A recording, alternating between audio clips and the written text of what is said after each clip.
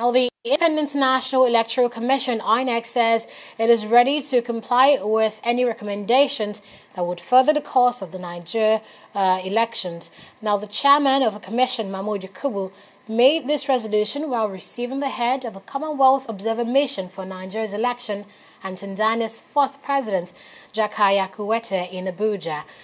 Yakub Mohammed Mahmoud reflects on the positive impact of the interim reports from the visiting group, while also assuring that INEC will be compliant with the observer mission's recommendations.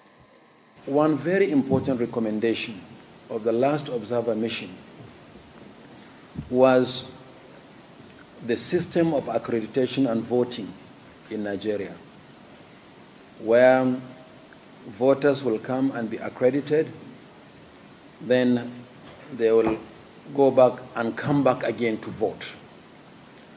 The last Commonwealth Observer Mission recommended that we should abolish that archaic system, that as citizens or voters are accredited, they should be able to vote at the same time.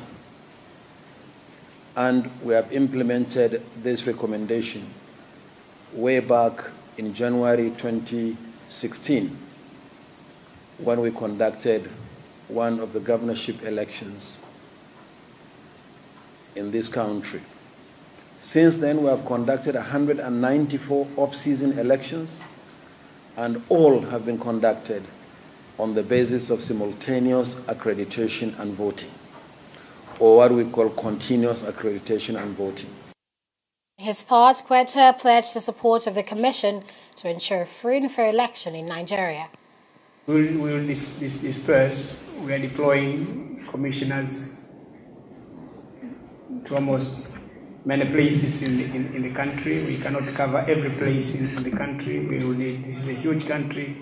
We need more people, but we think we have a critical mass that after visiting and observing the elections, the preparedness of the elections, the election on the election day, how the elections are conducted, how the counting has gone on, we'll have a reasonable impression of how things have come, and then we'll come up with our report after we are ready. Of course, we have the interim report, but then after that we'll prepare the comprehensive report after that.